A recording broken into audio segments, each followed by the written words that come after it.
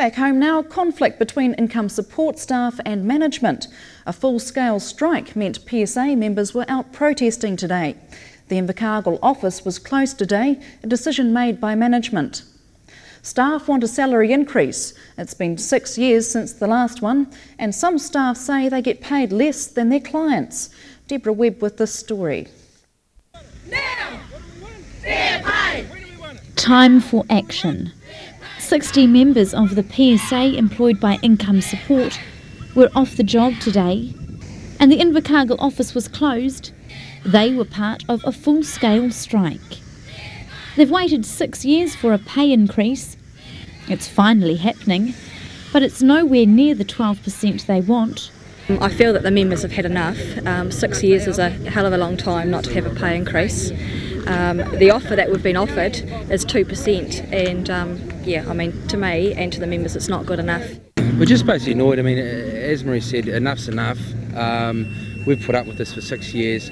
We've done our part of the bargainings. We've stayed at work. We've done everything we're supposed to have done. Our jobs got more complex, and what do? Nothing. There's some of us here that actually aren't on the average weekly wage at this stage anyway.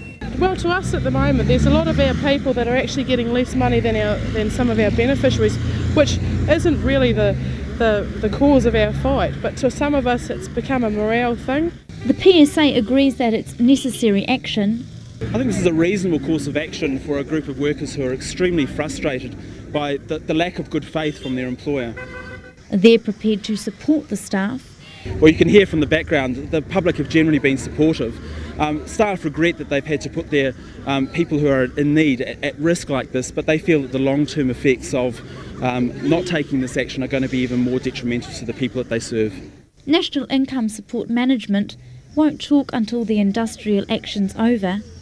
They say that until then, there'll be no new negotiations. But it won't affect beneficiaries. They'll still get their money. And for staff at Income Support, they're prepared to wait. This is Deborah Webb for Mercury News.